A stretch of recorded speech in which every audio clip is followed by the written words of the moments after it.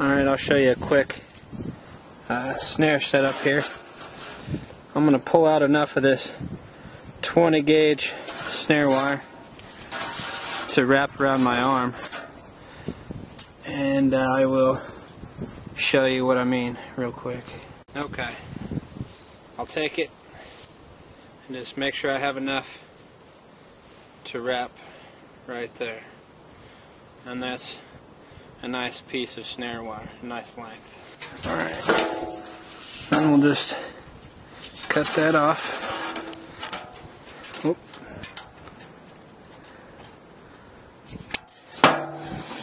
We'll grab a stick off the ground. It doesn't have to be anything special. Okay. We're going to wrap the snare wire once and wrap the snare wire again. I freed my tag in here. Okay. Now you can see that gives us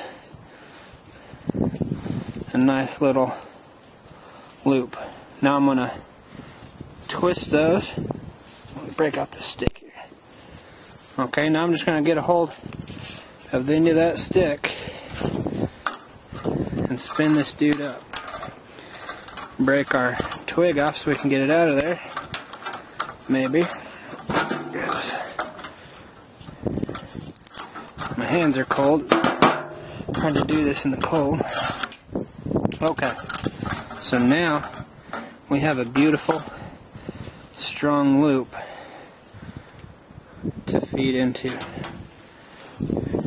As you can see, that will draw tight on any game. What you can do when you set these, I'd set 10 or 12 of them. Put that little tag in.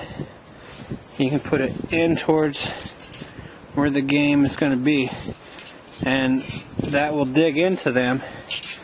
Right there, and that'll make them try and escape even more, causing strangulation faster. So there's a quick, easy way to make an effective, strong snare loop.